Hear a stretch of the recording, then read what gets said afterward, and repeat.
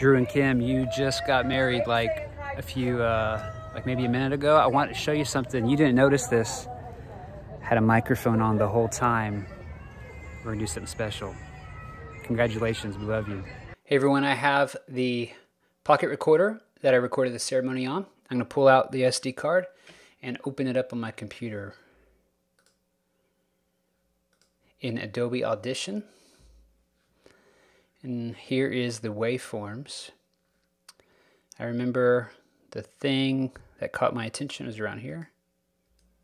So the first thing I'm going to do is grab some silent parts and get the noise out. You do this by noise reduction, capturing a noise print, and applying it to the whole thing. That removes all the background noise to give us a clearer, cleaner audio wave, which will be important later down the road, as you'll see. See how that? See how it took all that, made it silent? All right, so that's the part of her vows that I wanted to take. So I'm going to delete all this other stuff that we don't need. Here is the part I want to create. From now, it'll be a duet, you and me. From now, it'll be a duet, you and me. Classic. All right, but I want to make this a little bit more dramatic, so I'm going to highlight it and crank up the volume, which is going to give me some more visual interest. Perfect. So I'm just going to call this waveform export on the desktop. Is an MP3, it's totally fine. There is a website called convert.ing-now.com. If you go to cool stuff and do create a waveform image from an audio file, that's what we want. Here we go. Waveform export MP3. I want to select the biggest size I can. Foreground color, I'm going to make it black.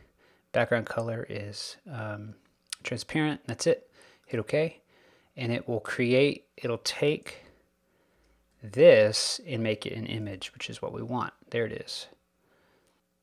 And there's our image. Save as. All right, now we are going to open Illustrator. It doesn't really matter what size. We'll adjust that later. So I'm going to go to File, Place, and put this one in here and place it by clicking now. And we're going to do a couple things to make this a vector graphic.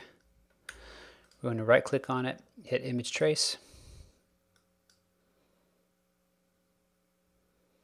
There we go. And then we're going to hit expand. So here is our waveform that we want, and it's a vector. And now we're ready to export this as an SVG, export as SVG.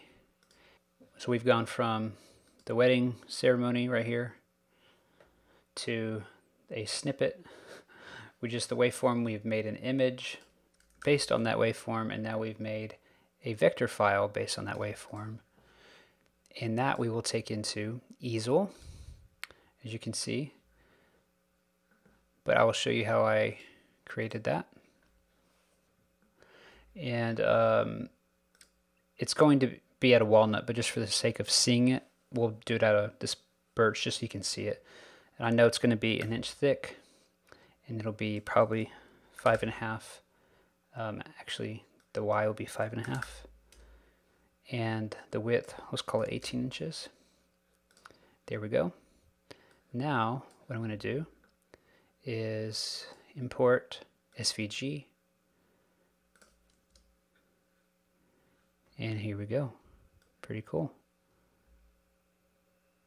So that looks like about right. I'm going to go to edit, center to material.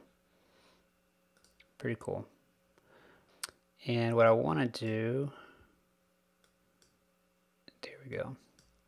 I want a line that goes all the way through this.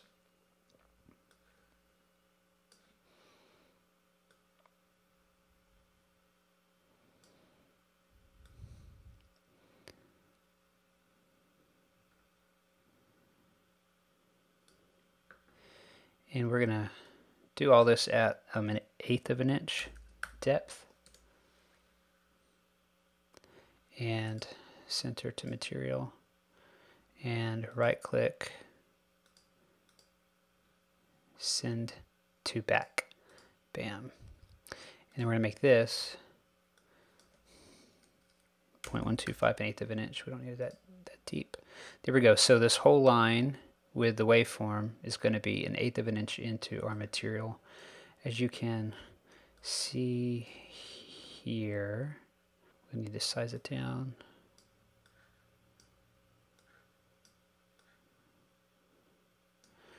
Center on material.